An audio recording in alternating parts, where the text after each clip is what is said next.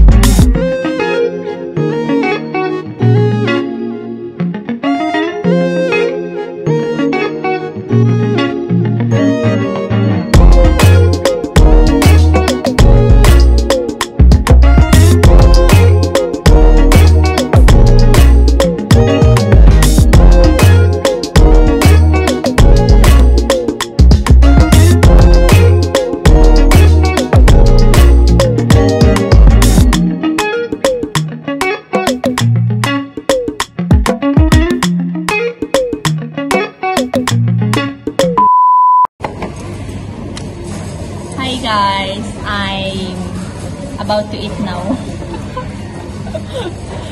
So, nag-order kami ng hindi lang sukiyaki, we also ordered shabu-shabu. So, actually, shabu-shabu and sukiyaki are basically the same. But, yung shabu-shabu is parang broth lang siya. Yung soup base niya is broth, which is medyo like yung color na. Yung taste niya compared to sukiyaki. Wherein yung sukiyaki naman is soy sauce base yung soup. So, medyo on the, medyo koy. Ano si koy?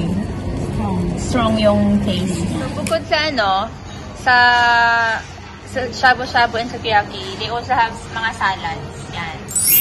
And kare or curry with rice. Here yung yung soup ng shabu-shabu and then yung sukiyaki. Inuna ko lang nilagay yung vegetables. Gusto ko kasing naluluto siya masyado, tsaka nagko-combine sa soup yung flavor niya. And then we're gonna add na yung meat.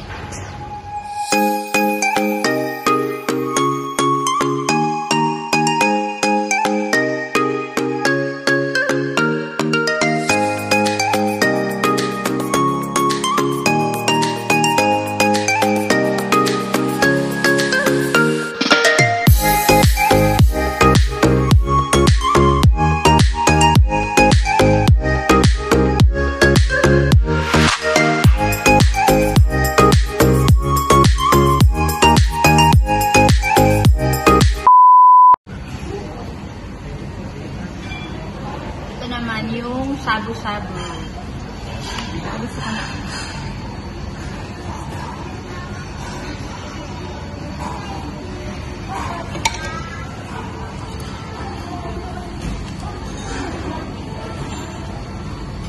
Ito yung beef. Lagyan natin ng gulay.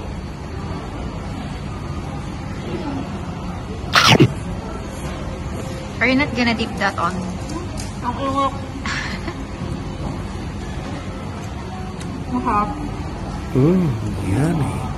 So here they have vinegar with garlic and fried onions. Ito yung paboritong sausawan nila lang.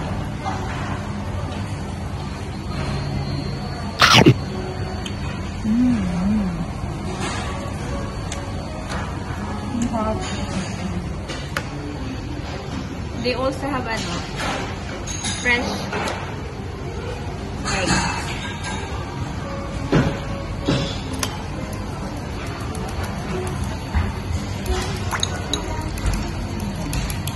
Isa to sa lagi kong nilolook forward kapag sukiyaki kasi parang ang astig lang ng combination ng sukiyaki and fresh egg. So what I'm going to do is get a piece of beef. Gusto ko yung beef. I'll get the beef and saw dito.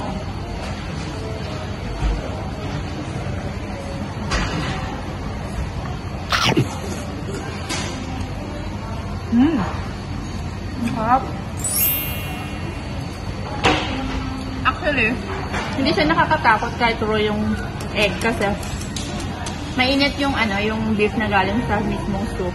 Yung kapag kinain mo siya, parang nagiging mas creamy yung yung meat. Kaya sobrang sarap. Order kami ulit or nag-request ng another meat dahil sobrang sarap niya. These are the gyu roast. Ito naman yung gyu para. Another set of vegetables. So, meron din udon, noodles. Lagay ko lang siya. Gusto ko yung flavor niya kapag sobrang lambot ng udon. And I'm gonna put now yung meat. First, ito yung yung pork. Let's put 2 each, no?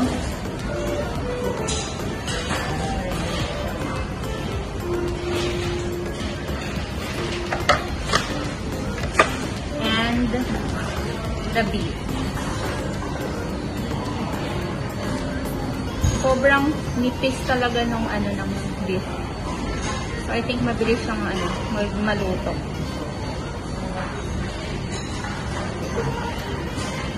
Hintay lang ng konti.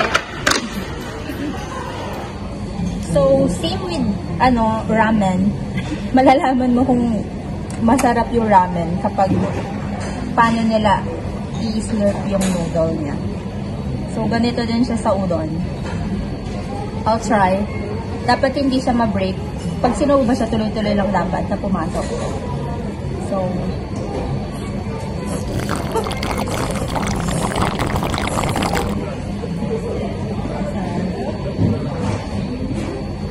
A few minutes later. We're still eating.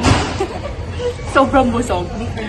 Unlimited kasi yung yung parang eat all you can, yung meat, vegetables, rice, everything, even yung noodles. So, how are you then?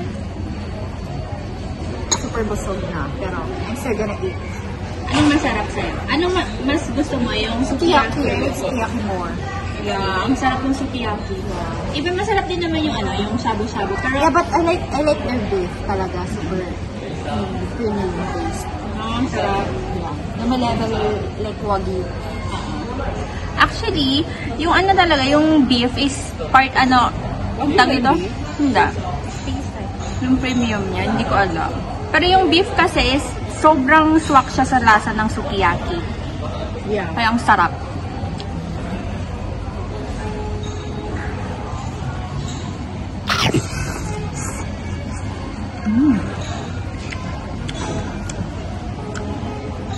Parang kang kumakain ng roast beef with soup.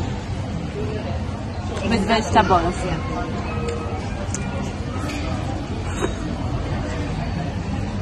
A few inches later. Okay, go.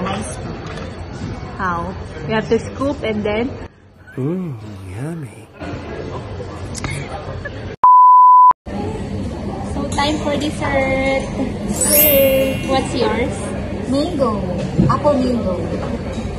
With cornflakes and chocolate Brown flakes. brown flakes.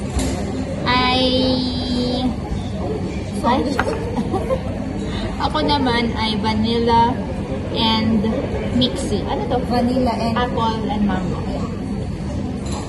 cheese. Cheers. Ay, sama cheese.